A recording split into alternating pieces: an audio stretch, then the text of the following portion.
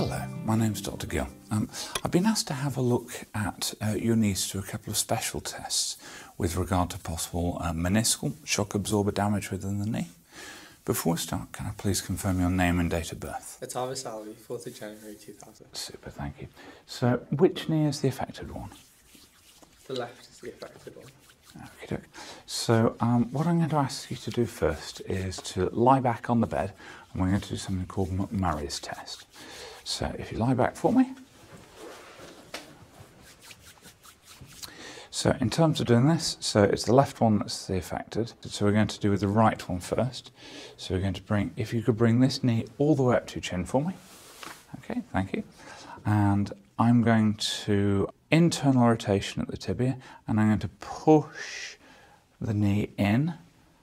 Is that causing us any problems? Yeah, so a couple of times. 2. And then up as far as we can and back through. Is that causing any pain there? No, that's okay. Okay. So then we're going to do the affected leg. So if we can bring your knee up to your chin for me. Okay, so I'm going to turn the leg inwards. I'm putting pressure on the knee to come inwards and trying to straighten.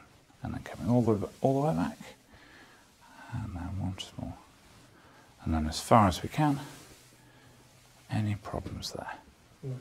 Okay, so that's looking at the meniscus from one side. We're going to check it from the other. So again, if you could take this knee all the way back for me.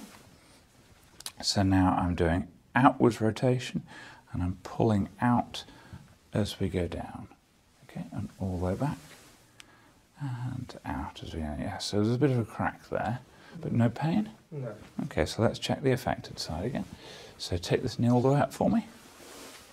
Okay, so I'm now rotating the tibia out, putting some outward pressure.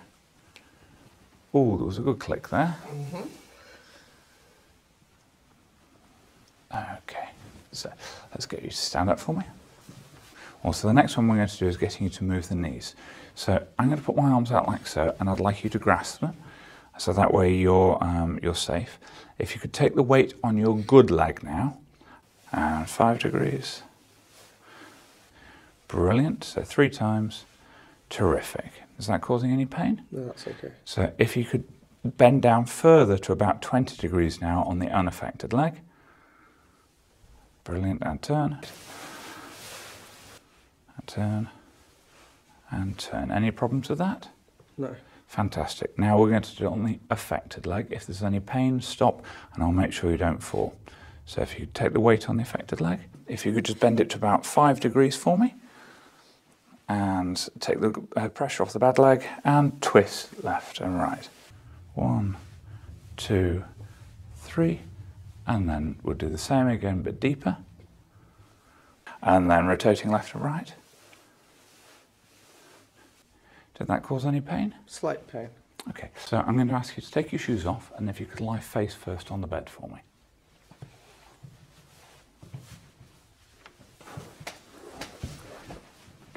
So we're going to go with the unaffected leg, so picking the knee up and in and out. Is that causing any problems? No, that's okay. I'm going to change around now. I'm going to put some force and turning left and right. Is that causing us any problems? No. Super. Now we're going to do the affected side. So I'm going to lift the leg up and again giving that bit of distraction. Any problems with that? No. Okay. And then force directly down. And is that causing any pain? Okay, super. So if you could sit up for me. So there was certainly a click there, and at one point they showed a small element of discomfort. These tests aren't incredibly sensitive, so they pick up a problem in about 60% of patients. So what we're going to do, we're going to organise an MRI scan to determine exactly what's going on with your knees, to determine if it's a problem to the shock absorbers. Do you have any questions for myself? Well, that's okay. Super. Thank you very much for your time. Thanks.